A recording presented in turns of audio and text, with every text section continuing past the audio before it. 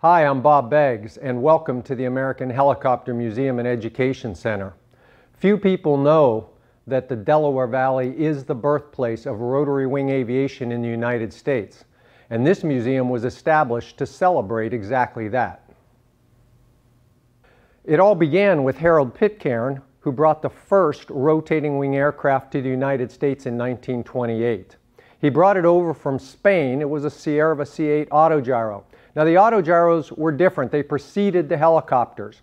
The autogyro's rotors were not powered by the engine. They were powered by air flowing through the rotors as the aircraft moved through the air.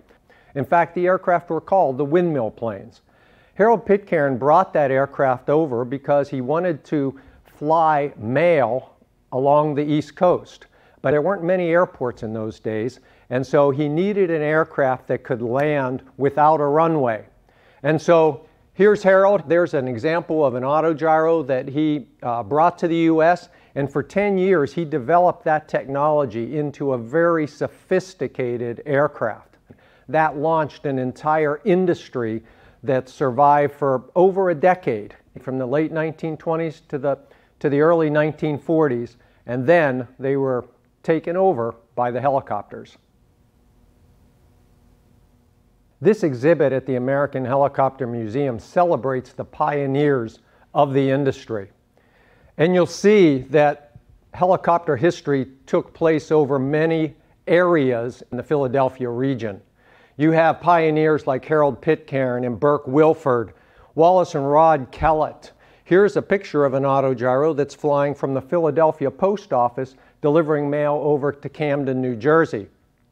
E. Burke Wilford developed the first autogyro that could actually control its rotors.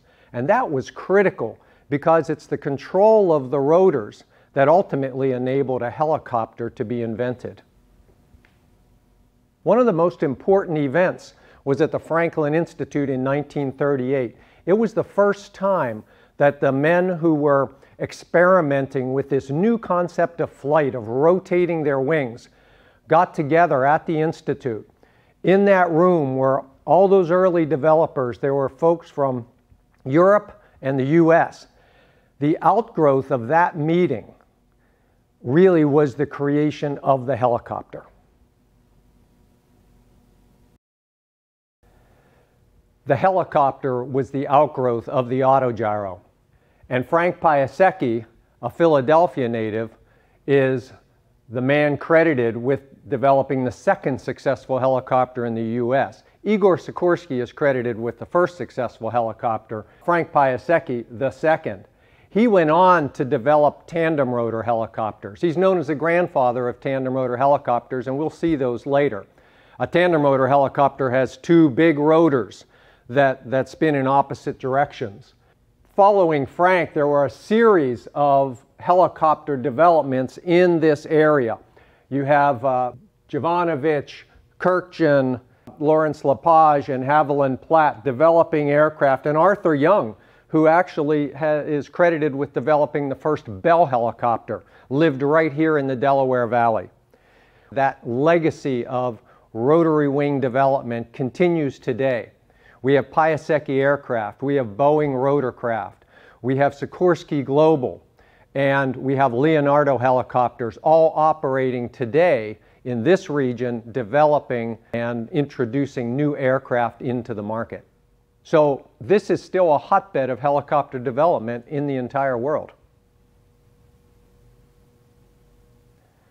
This is Pioneer Hall at the American Helicopter Museum and Education Center. This is where we celebrate the very earliest days of helicopter development. The early rotary wing concepts, the flivvers, the ideas that people had to fly vertically, to be able to lift off directly from the ground are highlighted here. This exhibit is very important because Juan de la Cierva had developed a successful autogyro in Spain, and the Pitcairns brought one of those aircraft back here to the U.S. with the license rights to build them here. And we actually have on display a slide rule that was owned by Juan de la Cierva. It's a very unique exhibit. Now, the younger folks in the audience may not know what a slide rule is. Today we use calculators and computers. But in the earlier days, in the 1920s and 1930s and beyond, people used slide rules to do the sophisticated mathematics that were required to engineer helicopters and autogyros. This exhibit contains some important artifacts of the early days of rotary wing development in the United States. We look at the Pitcairn family as the group that brought the first, Harold Pitcairn brought the first autogyro to the U.S. And in this exhibit, you'll see some of the actually early elements of those aircraft. Here's a picture of the design. This is one of the engineering diagrams of the design of an early autogyro. This is actually a piece of fabric. The early aircraft weren't metal like they are today or composite. Instead, they were actually fabric over wood. And this is a piece of fabric from an early Pitcairn autogyro. Now up on the wall here, we actually have a photograph of a Pitcairn autogyro flying over the city. And you can see these large rotors over this aircraft. And again, those rotors weren't powered by the engine at all. They were powered by air flowing over them like a giant windmill. That enabled that aircraft to land on a spot. And over here, we see actually the Pitcairn family property. This is the Bryn Athyn Cathedral. Bryn Athyn was the home of the Pitcairns. And you see here an early Sierra autogyro flying over their property there in Bryn Athyn, Pennsylvania. The Collier Trophy is awarded annually for the greatest achievement in aviation in America.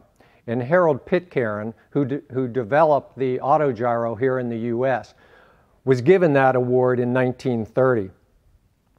It's an important award, and this is actually the one that he was given.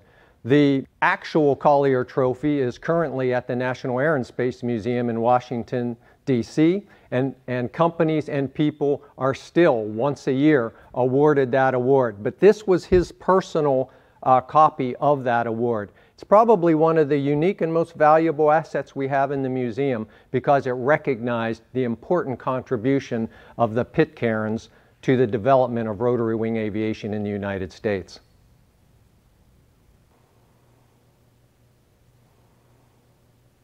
This is a CH-46 Sea Knight, affectionately known by the U.S. Marine Corps as the Frog. It's a medium lift aircraft, and it was used to transport Marines all over the world.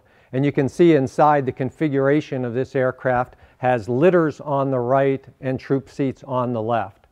It was an aircraft that was used for multi-missions and really was a favorite of the U.S. Marine Corps.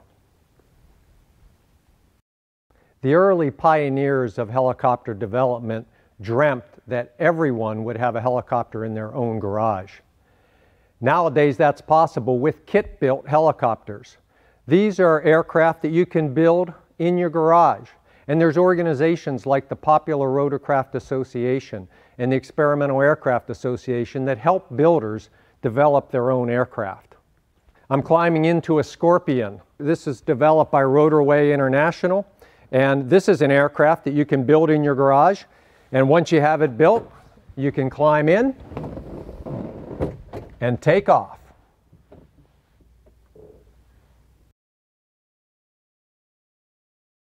Thanks for joining me on this tour of the American Helicopter Museum and Education Center. And please come back and visit. Bring your family. This is an interactive place. This is a place where kids can climb into helicopters and experience flight. And if you come on a weekend that we offer helicopter rides, you'll have the opportunity to actually fly in a helicopter. It's a place where we preserve history, where we educate, and we inspire future generations. Just check out our website if you need to know more. Thank you very much for visiting with us.